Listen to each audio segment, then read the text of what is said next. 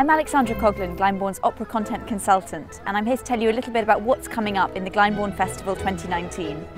So we've got a season of musical fairy tales this year, including operatic adaptations of The Little Mermaid and Cinderella, as well as a few rarely staged operas, including Massenet's Cendrillon and Berlioz's The Damnation of Faust.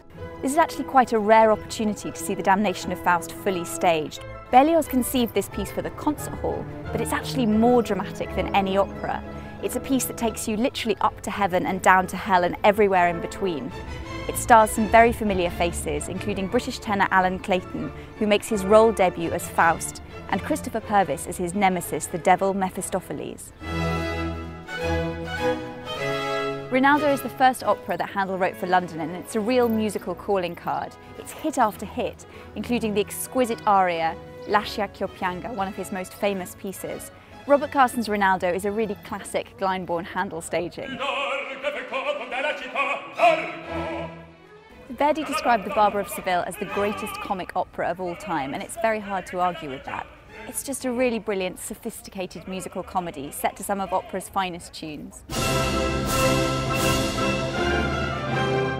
Cendrillon is Massenet's take on the traditional Cinderella story, but he goes back to the original fairy tale in which her father, Pandolf, is still alive.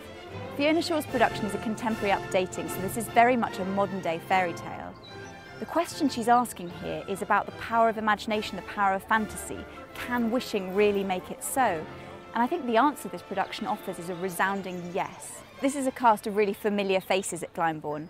Danielle Denise makes her role debut as Cendrillon, with American mezzo-soprano Kate Lindsay as her Prince Charming. Rusalka is Dvořák's best-loved opera. It's a uniquely Czech take on the traditional story of The Little Mermaid. This particular production was a sellout last time it was at Glyndebourne. Melly Still's production is really beautiful to look at. It really captures the magic and the enchantment of this opera, but also gives, I think, just a hint of the darkness that lies beneath the surface. Mozart wrote the Magic Flute in the last year of his life, and there's definitely a sense that he's at a turning point. He's asking some really big questions about faith, religion, how to be a good man, but he's doing it with such lightness of touch. There's real whimsy and real enchantment here in the music. With this production, Mozart is definitely back with a bang. We very much hope that you can join us for the Glyndebourne Festival 2019. And meantime, if you want to find out more about any of the pieces, do look out for our Introducing series online.